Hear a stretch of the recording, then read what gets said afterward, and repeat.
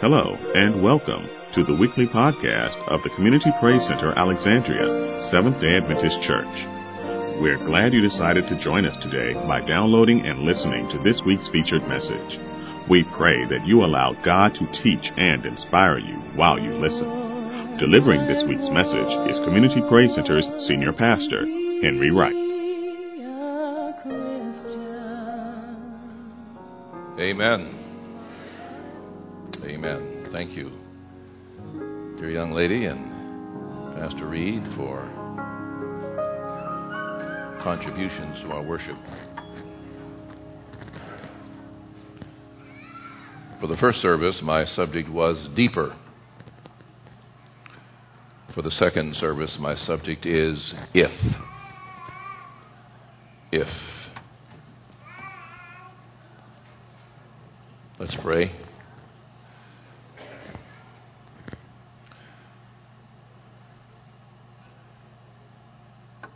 It is our prayer, Lord, that the subjunctive in our life will become the positive in our life, that the almost will become reality, that the not yet will actually take place for the good of our salvation. As we accept your leading into the theme deeper, may we see how possible that is, only if. In Jesus' name we pray. Amen. The leadership team of CPC engages in a retreat every year.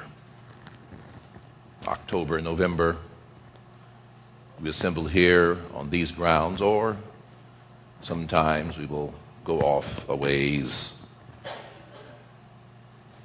evaluate what has happened for the year, and anticipate God's leadership for the year to come. It is our custom. A part of that exercise is selecting these themes you hear. They don't just come up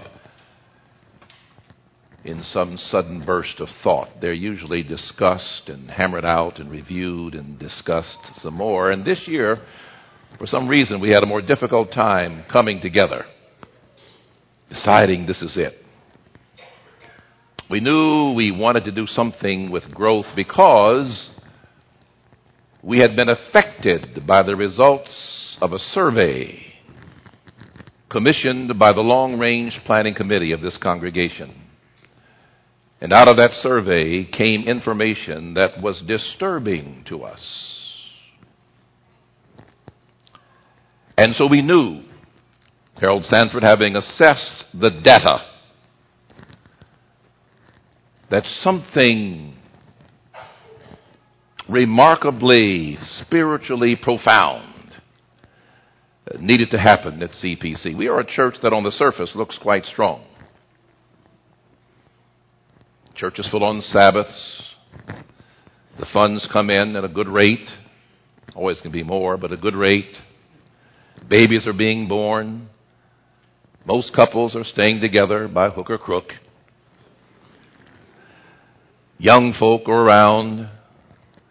Many ministries are taking place, streaming all over the world. This is by appearances, good church. But the survey,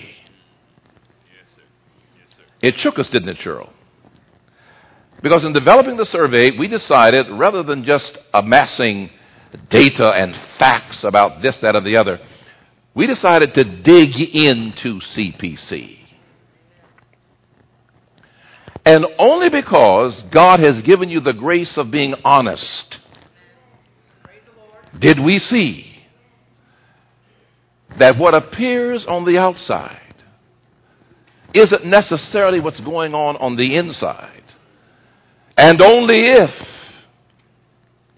we face this, we could discover that CPC is nothing but sounding brass and tinkling cymbal.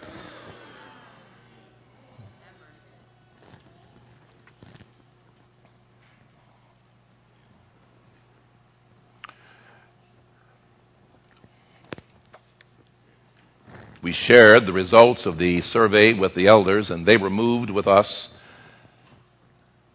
that we needed to go forward and begin to share in an atmosphere of preaching and teaching, more teaching than preaching, the results of that survey, so that we could, at one hand, be thankful, April, for what God has done here at CPC, but on the other hand, recognize the fact that we can't go into the last days not really being what we say we are. Baptized, born again, members of the remnant church. And so, as we talked about growth, we kept talking about going up. And then old Reed, who just got through singing, this young fellow on the staff, he kept pounding us with the one word, deeper. Old head pastor was resistant. Oh, we need more than one word. Pastor Reed, I've been around a number of years. They won't get it. Reed was relentless. And finally began to sway the team one by one. Bridges left me. Smith left me. Deborah Carroll left me. Pastor hanging out there by himself. Oh, it needs to have to be a phrase. Reed was adamant. Deeper, deeper. So I said when I went down to preach for the Oakwood evangelism thing the first week of December, I said, look, I told Waterman, you meet with them. We can't agree. You meet with them. I came back. They were all grinning at me. What's the theme? Deeper. And that thing began to infiltrate the pastor's bone structure. Got into the corpuscles of my mind.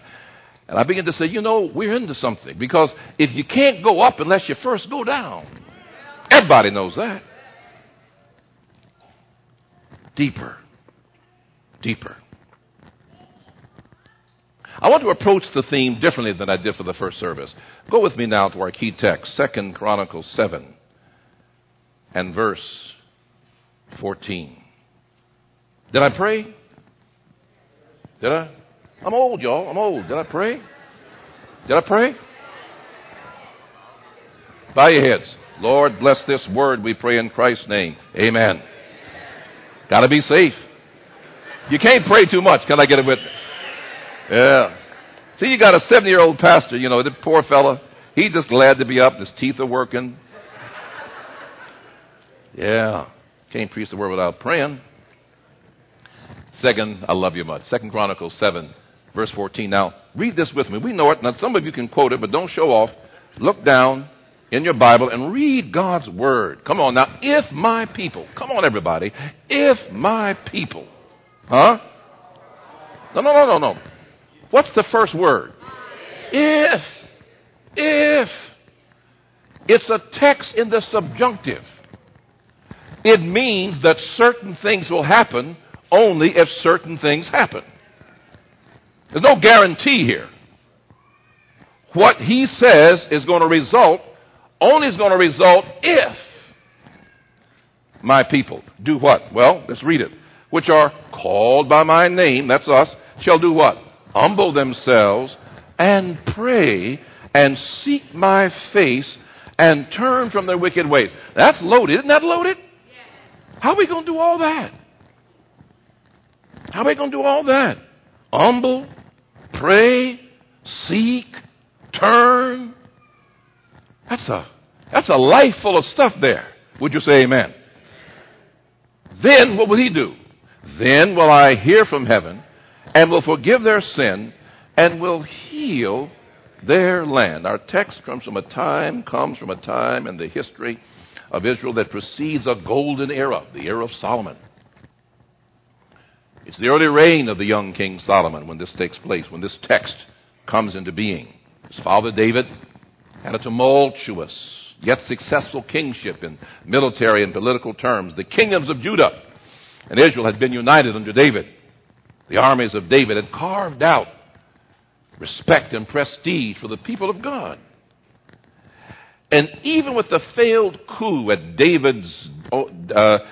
near David's death, when his own son Absalom tried to take the throne, still the kingdom when David died was strong and secure.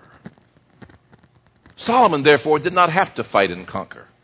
This had been done by his father. His first commitment was to build a house of worship unto the Lord. Listen to me.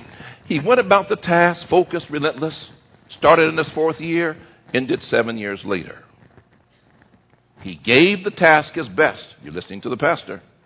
Nothing was spared, but Solomon understood that the beauty of the kingdom would be the character of the people. That the beauty of the temple would be the character of the people who worship there, not the tapestries, not the precious metals, not the architecture, not the garments of the priest, not the nice praise teams, not the burgundy pews, not the white walls, not all the 80 ministries.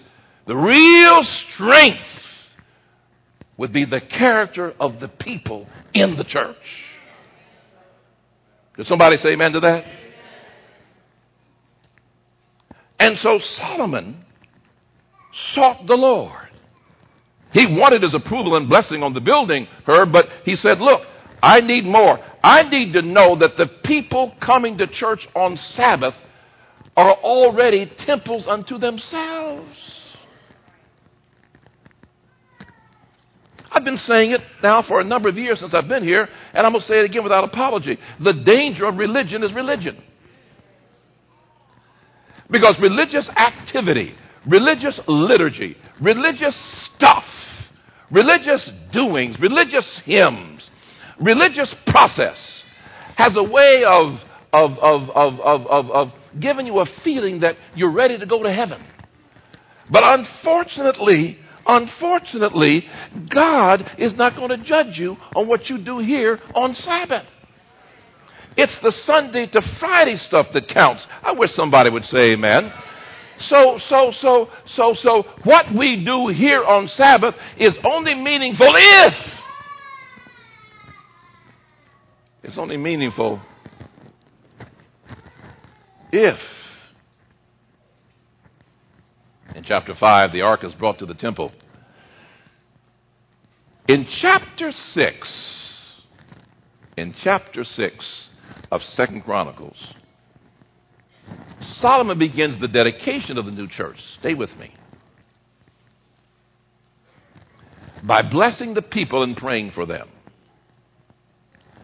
And in that prayer, Solomon prays his famous prayer of ifs. I'll sum them up for you. Number 1, if a person swears an oath to a neighbor, hear him, Lord. Number 2, if the people of God are defeated by an enemy because they have sinned and then pray for forgiveness, hear them, Lord. 3, if the weather turns against God's people because they have sinned and cry out and confess, hear them, Lord. Number 4, if there are pests and diseases and the people seek their God, hear them, Lord. Notice each of these blessings are preceded by the word. See, maybe there's a reason why Ellen White says we receive not because we ask not. See, if. Probably one of the most powerful words in the English language, by the way. Number 5, even if people who are not of the household of Israel have problems and have enough faith to seek the Lord at this temple, hear them, Lord. 6, if they go out to war and pray for help, hear them, Lord. And 7, if they just plain sin and are carried away captive and pray from their land of captivity, hear them, Lord. Solomon prays this public prayer based on the one word. What's the word? If. If. You see, Solomon understood. Listen, because I'm talking to you now. Solomon understood that our life is hooked together by decisions followed by consequences and blessings. And the little word if is the difference maker.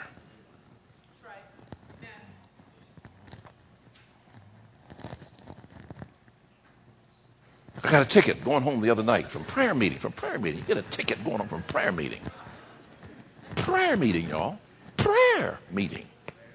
The holiest service of the church, prayer meeting. And if only I had slowed down.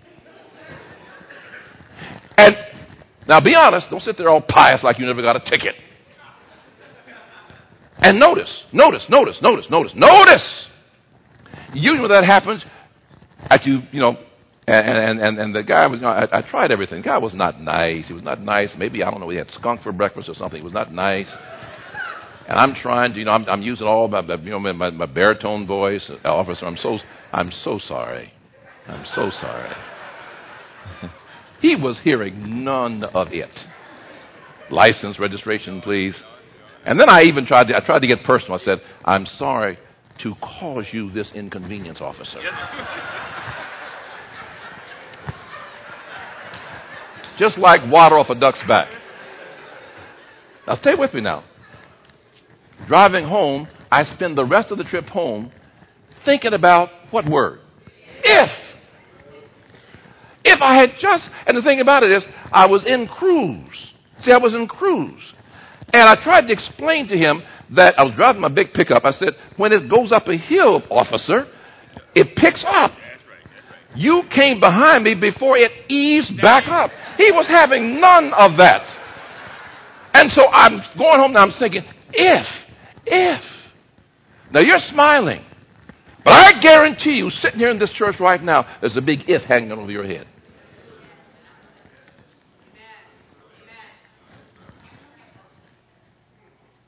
I'm going to come back to some of those ifs in just a minute. Life is based on ifs. Let me go to the survey I referred to earlier. Because some of the revelations of that survey certainly speak to the power of the word if. Before I get to the survey and those facts that stirred your leadership team, and I want them to stir you, let me just give you some general demographics about this congregation that came out of the survey. And out of 1,100 people, we had almost 400 folks sign up. So that's as surveys go, which are usually based on 5 or 6%, it's a wonderful survey. It's really a picture. It's a very, very valid picture of this congregation rooted in your honesty. But here's some of the things that came out. CPC, as we sit here today, is 68% female and 32% male. Now, that's a high percentage for a church. We are exceptionally blessed to have, look around you, look at all the men. Give the men a good amen. Sitting in church. Most Adventist churches, it's 75 to 25%. We're 68-32. We're a fairly young church. 83% of this congregation is under 60. That's why in order to have a seniors ministry here, we had to drop down to 50. And some of y'all still lying and hiding. Won't come to nothing.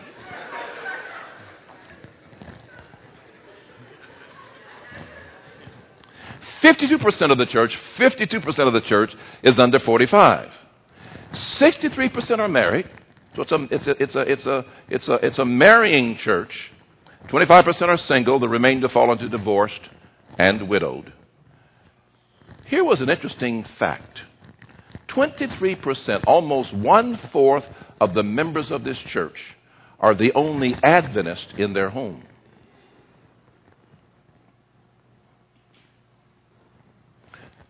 Which lays upon that kind of person a tremendous witnessing responsibility. Could you say amen?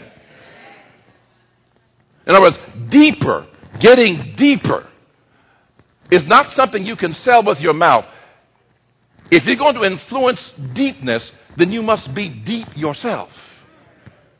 Does that make sense? So 25% are God's only witness to full truth. And of course, we all know that some of the most difficult people in the world to win to the faith are what? Family.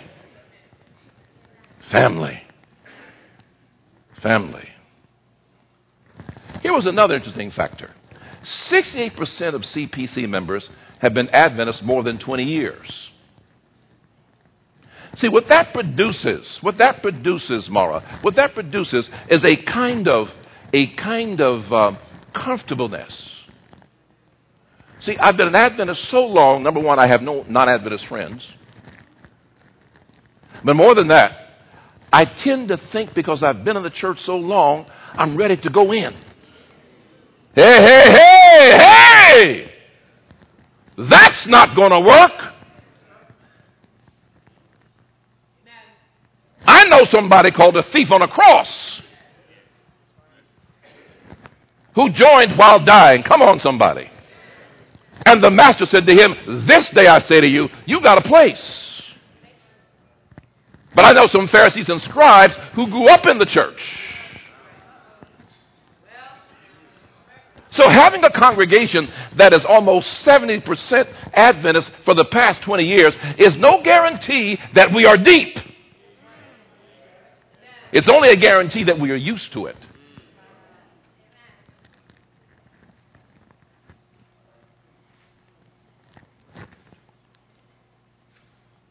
"32% have been Adventists less than 20 years, and 23% have been Adventists less than 15 years.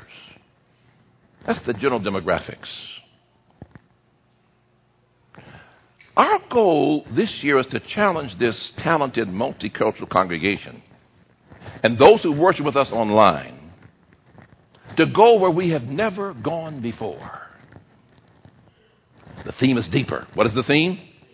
What is the theme? Turn to somebody now and say, I need to get deeper.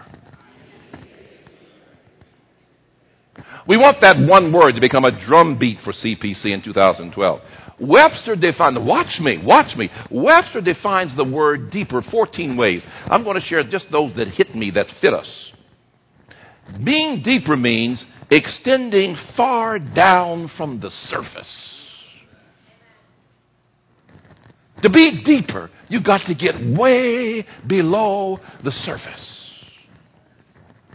Number two, deeper means to be grave and serious. And folk, when it comes to salvation, hey, I believe in having a good time in church and enjoying the Lord and being full of joy. But the fact is, being saved is a serious business. Do you have sufficient balanced gravity about the issue of salvation? Number three, being deeper means to be strongly felt, to have strong feelings about something. Being deeper means to be intellectually profound. Being deeper means to be much involved. How many of these words describe your spiritual walk? Your relationship to prayer, Bible study, personal worship. Do any of these definitions, far down deep, grave and serious, strongly felt, intellectually profound, much involved, do any of those definitions describe your relationship to Jesus?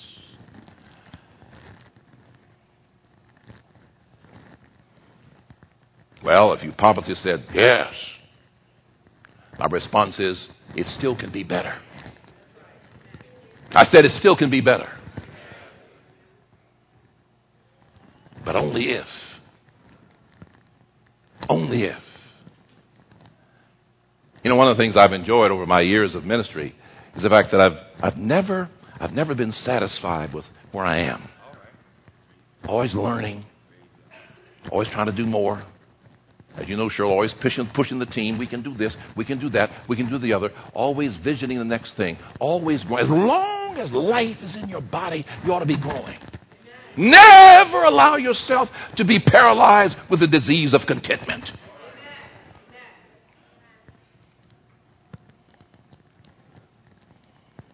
If you're a father, you can be a better father. If you're a good wife, you can be a better wife. Even the person who sings, the person who preaches, always seeking to be better. Painful as it is, I hate to hear myself preach. I hate it, but I listen and pray that I can be better. It's painful. Listen to Henry Wright preach is painful. You sit there, you've been doing this thing for 47 years. Surely you ought to know better than to do that, but you do it. But then you get on your knees and say, Lord, Lord, you can help me be better. Aren't you glad to serve a God that's not easily satisfied? Come on, somebody. And some of the best people in your life, God's gift to you are people who will not let you be satisfied. I know you don't like them. I know you don't like them. But if you got a spouse, or you got a mother or a father, or you got a friend that pushes you forward, you ought to hug them every now and then. That was a very weak amen. Thank God for people who move me to excellence. What do you say? So what did we find about CPC that got us so stirred up? Slide number 1. The survey asked the question, how many times do you have devotions during the week? Your honest answer was 25% of you, 1 to 2 times. 21%, 3 to 4 times. 27%, 5 to 6 times. 28%, 7 times or more. I guess they have devotions more than once a day. They have 7 days in the week. But go back to those first 2. That's 46%. Almost half the church only has devotions 1 or 2 times, or 3 or 4 times a week. Almost half the church leaves the house and goes out into the streets of D.C.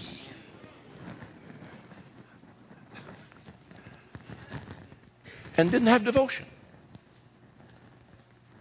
Do you read the newspaper? We have a member in our church who went out to the gas station last week.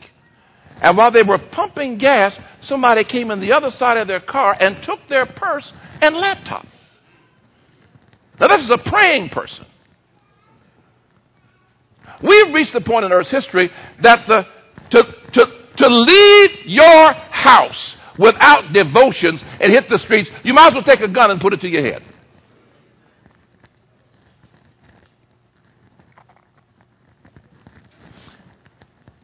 And we're not going to fuss at you this year. We're going to preach sermons that teach you how to have worship.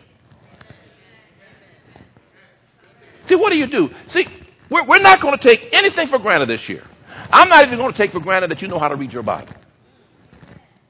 So we're going to do sermons on how to read, how to ingest the Bible. We're going to do sermons on how to pray. Because we're finding out that some basic stuff is not going on. I'm going to say it again because you're having trouble with it. How can you leave your house in the morning and not talk to the one person who knows what's going to happen during that day? You got to put it in his hands. What do you say out there? You got to put it in his hands. You got to hand that thing to Jesus. So we were stirred by this. Almost 50% don't do personal devotions. Now, don't sit there and beat yourself up. It can be better. Go on, turn to somebody right now and say, it's going to be better. Yeah, don't just beat yourself up, sit there feeling all guilty and your face all down. Maybe you didn't pray this morning. It's all right. It's all right. We got to rise above it. Because you see, here's the problem. Here's the problem. And the devil is so shrewd. See, life, see, even your pastor. See, I'm wrapped up in religious stuff. So religious, you can think you're stronger than you are. But I can't just study the Bible preparing sermons for you. I got to spend some time studying for me.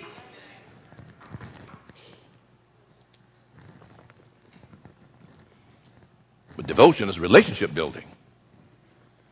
Devotion is relationship building. Devotion is relationship building. Devotion is getting close to God.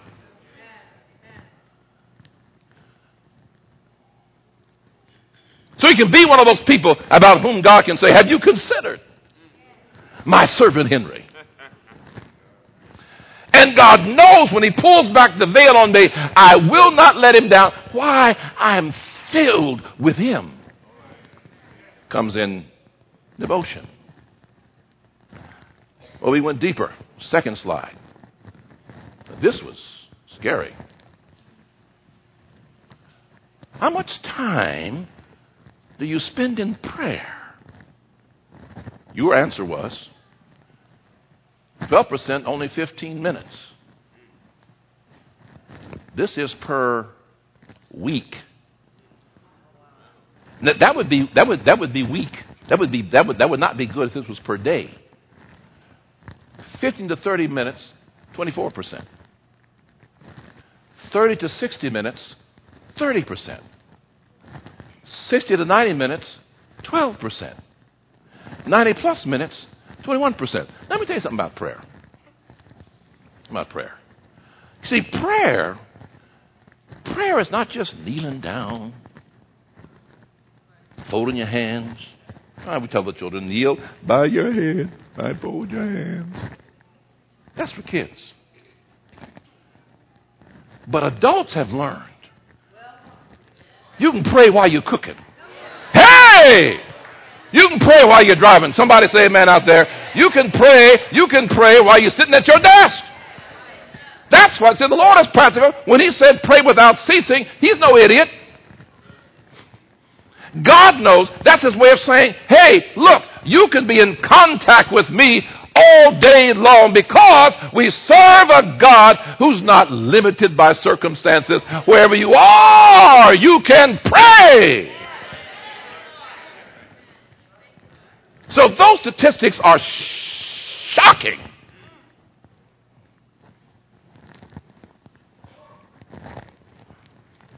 Talk to him. Make him your buddy. Huh? Yeah. Even when you're driving, just no, Lord, I'm getting ready to go into Target now. Don't let me spend too much money. You have to talk to him. Get him involved in your stuff. Now, Lord, I'm coming home, and me and him argued this morning, and I can go walk in, and he's going to have an attitude. Lord, help me not to have one. So you just pray. Picking up the kids from school. Now, Lord, I'm tired, and they're going to be back in the back seat fighting one another. Help me not to knock them out. See, pray. Talk to the Lord. Talk to the Lord. Can I get a witness somewhere? Yes.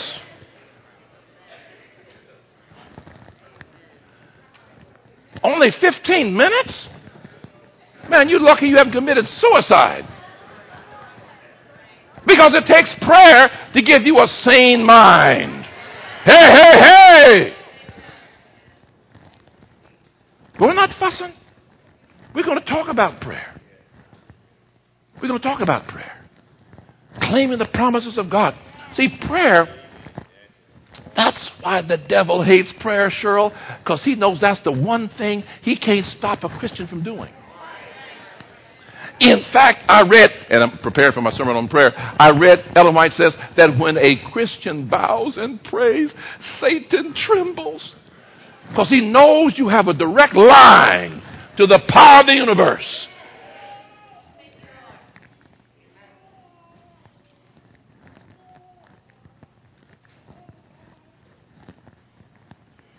But that's what that slide showed.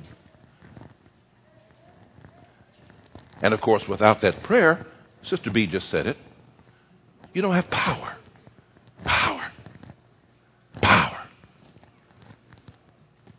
Well, we went to another subject. Want to see some more slides? I don't care whether you do or not. Here it goes.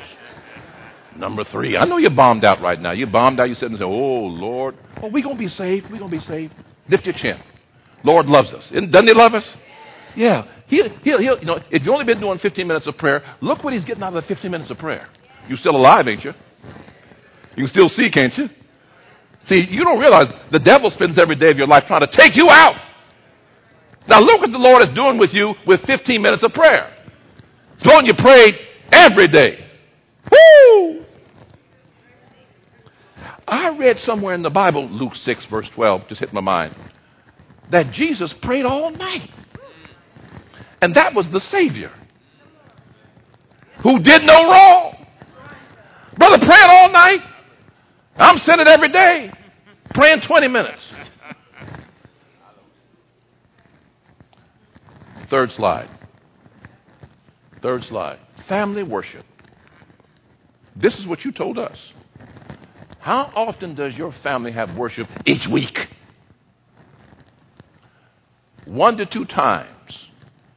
40%. That's most of us. Family worship. Man, my dad was something about that. Woo-wee. Moon? Dad? Worship? Wake up in the morning. Dad left for work at 6:30. He left at 6:30.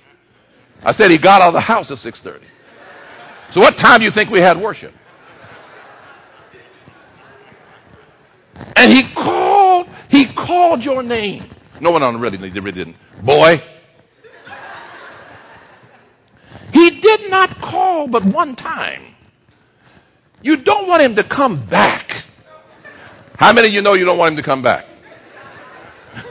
Because he's pulling the covers off. Not to bless you. There's going to be an event before worship. It was not negotiable. And see, some of us, we've made excuses for ourselves. See, you got children in your house eating your food and spitting your electricity. And you're talking about what you can't make them do. I got problems with it, and I know them old time. I got problems with it. Wringing our hands like we children. I can't get them. You can't get them. What does that mean? What is that? What? See, you have to define that to me, Corley. What does that mean? I can't get them. In the evening, he came in. He got home at 4. At the same time that the Mickey Mouse Club came on. Oh, no, I'm telling the truth about this thing now. By the time Dad got out of the car, got himself laid out, might be 4:15, 4:20. You know, they write in it, M-I-C-K-Y, click, click, click. It's time for worship. Pick that song up after we've had prayer. Family worship. Put the slide back up there. We're not done with that slide. Family worship. Family worship. Family come together and praying and talking to the Lord.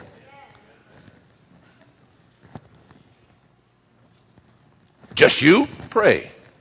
Just you and your child, pray.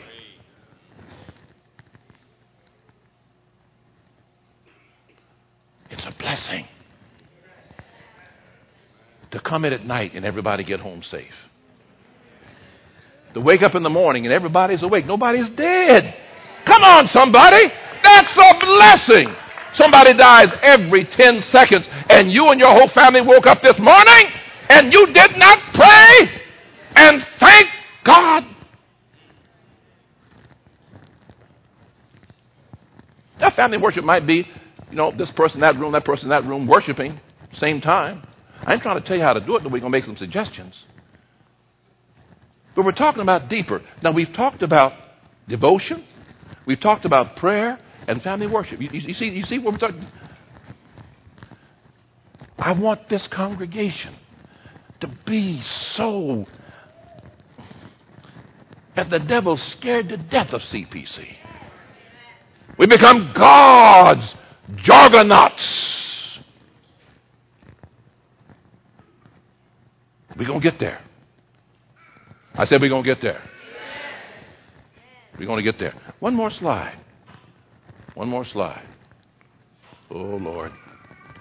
How often do you attend prayer meeting monthly? We'll just deal with the big number. 73% don't. Now, I know right now you're getting very defensive. You get very defensive. You're sitting there and you're defensive. Well, my schedule don't want me to come. Pastor don't understand that. Everybody can't come. I mean, just relax. Take a deep breath. Take a deep breath right now. Just relax. Get the attitude off your shoulders.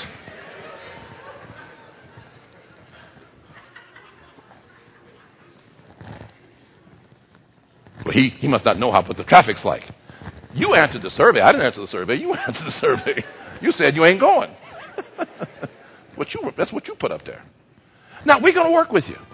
We're planning to develop prayer meeting online. So you can stay home. We'll still have it here for those who want to get up and come. My point simply is, folk, there's some... See, you thought the survey was going to show some profound, deep stuff. Do you see where we're not deep? In simple stuff. Simple, basic stuff that's going to be the difference between somebody getting in the kingdom and not. We're not what we need to be, but I'll join her by the grace of God, because information becomes inspiration. Can I get a witness out there?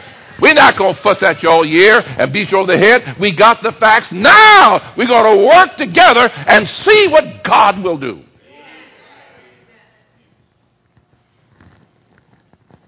When Solomon got done praying, this text that we love to quote so much was God's response. It was God's response to all the ifs raised in Solomon's dedicatory prayer. He said, all right, Solomon, I heard you pray.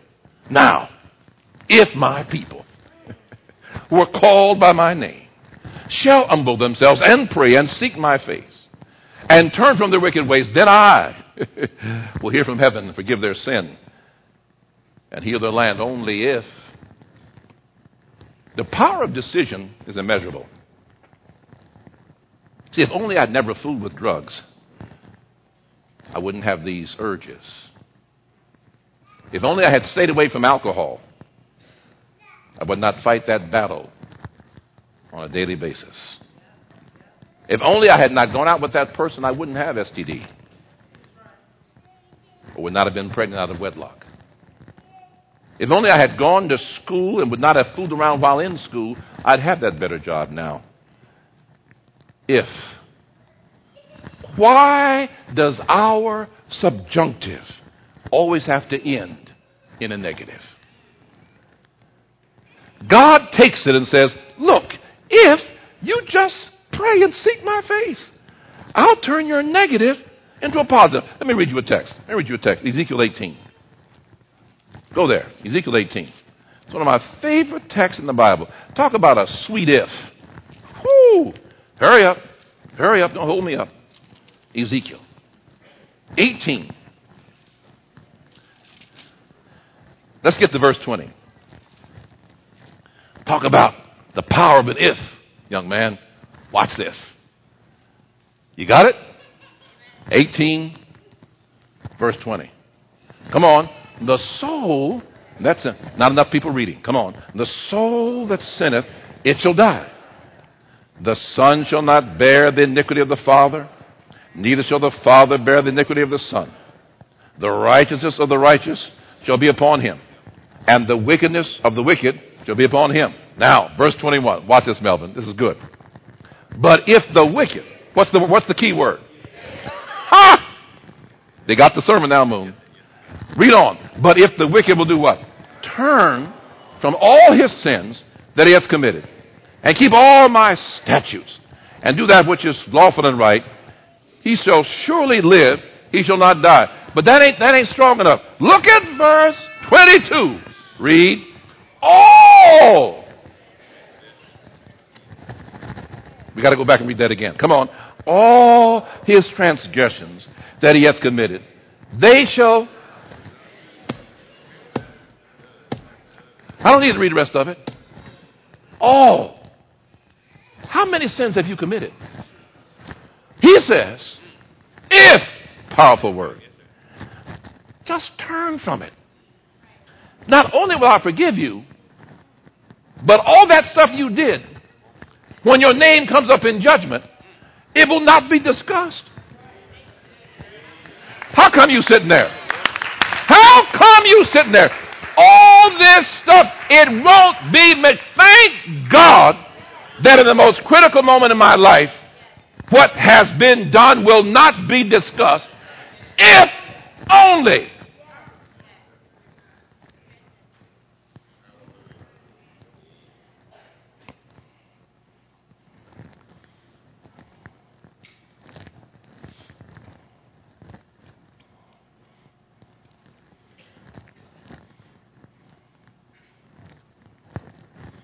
God is so powerful. Scratch that. God is so loving.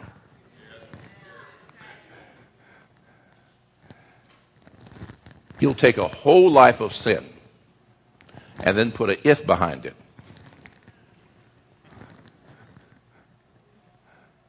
And treat you on the basis of the next good thing that comes after the if. Did you all listen to that? See, what I like about the text is there's no eeny, meeny, miny, mo. He doesn't say, if you turn to me, I'll get rid of your worst sins. Number one, you really don't know what your worst sins are. They're not what you think they are. Some of the things that you think are not so bad are your worst sins. No, he says, I'm not going to do eeny, meeny, miny. I'm not going to do eeny, meeny, miny, mo with your sins. I'm just going to get rid of all of it. Hey! Thank the Lord, Audra. All of it. If you will turn. God's behind your if. If you can decide to pray more, study more, worship deeply, God promises a positive response. And so some of our sermons this quarter will focus on prayer, Bible study, worship. We'll seem juvenile. In fact, some sermons I'm going to preach this quarter, you're going to be insulted. You're going to say, he doesn't think we know anything. But that's all right. When people, who was it? Who was the famous coach? Green Bay Packers? Yeah, see, Sanford's one of the old guys. Sanford said Vince Lombardi. That's exactly what I'm talking about, Sanford. Yeah, the young bucks didn't know what he was talking about. Yeah, Vince Lombardi. He said the secret to being a championship football team, he said just block better. Just block better. Just do the basics. Just do the basic stuff. Just do the basic. Picture yourself being a Christian that's just so full of God's love and relationship. You rise up in the morning a bit earlier, hit your knees, and immediately you feel God's presence. Huh? Anybody know what I'm talking about? You feel His presence. Or your heart's so heavy you really can't pray, but you go to your knees anyhow, and you feel God's presence. Hey! Because I read a text. It's in the Bible. It says that the Holy Spirit reads my heart, and with utterings and groanings I cannot, makes my request known to the Lord.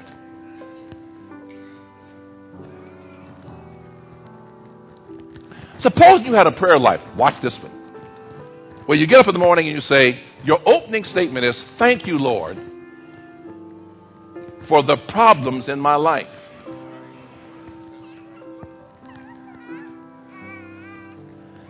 Because you come to accept the fact that God can do no wrong. So if the problem is there, it's God's way of saving you.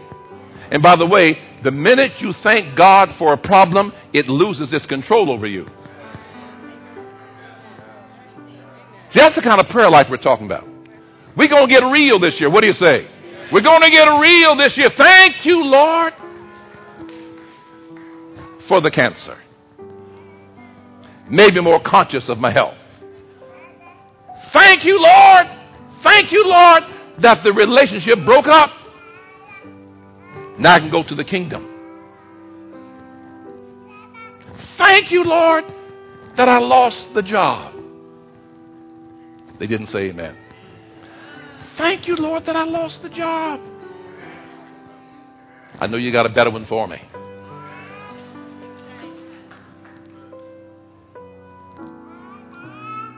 It's hard for you to say amen right now. But you see, we're talking about a kind of deep depth with Jesus Christ that makes the relationship between you and Him unbreakable, and you become a frustration to the devil. And I don't know about you, but the devil has caused me enough frustration in my life. I think I owe him some frustration before I leave this life. Come on out there. He's nervous around me because he knows I'm close to the master and the maker. And when I drop to my knees, he gets worried because he knows that when Henry Wright prays, because Henry Wright is so close to God, God does stuff. Daniel, are you all right? Yes, sir. I started praying, and the lions lost their taste for me. And the response was, I knew your God whom you serve.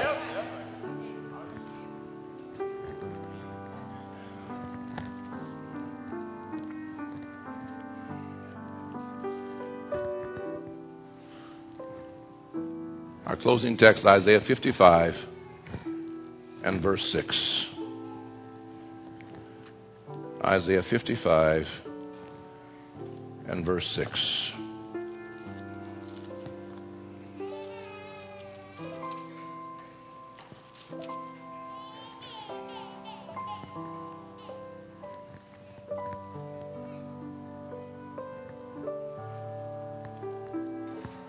We'll read verses 6 and 7 together. Let us stand. Let us stand.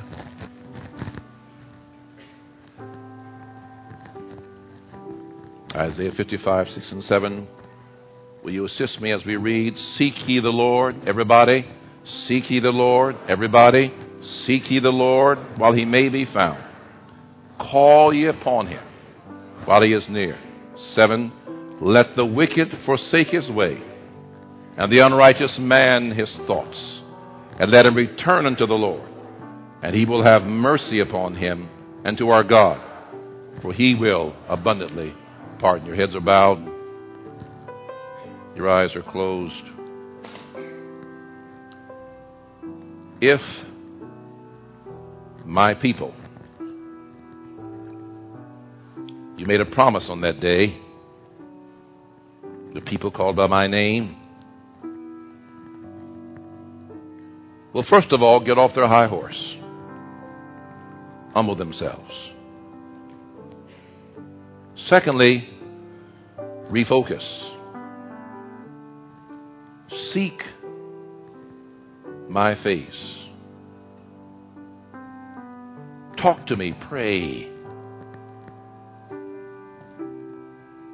Repent, turn from their wicked ways. You said, I, the Lord, will hear from heaven. You said, you'll forgive our sins. You said, you would heal our land. Deeper. Lord, help us to go deeper.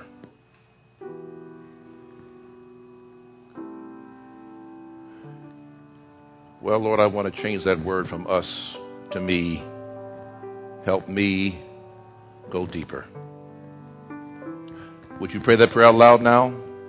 Help me go deeper. Say it again. Help me go deeper.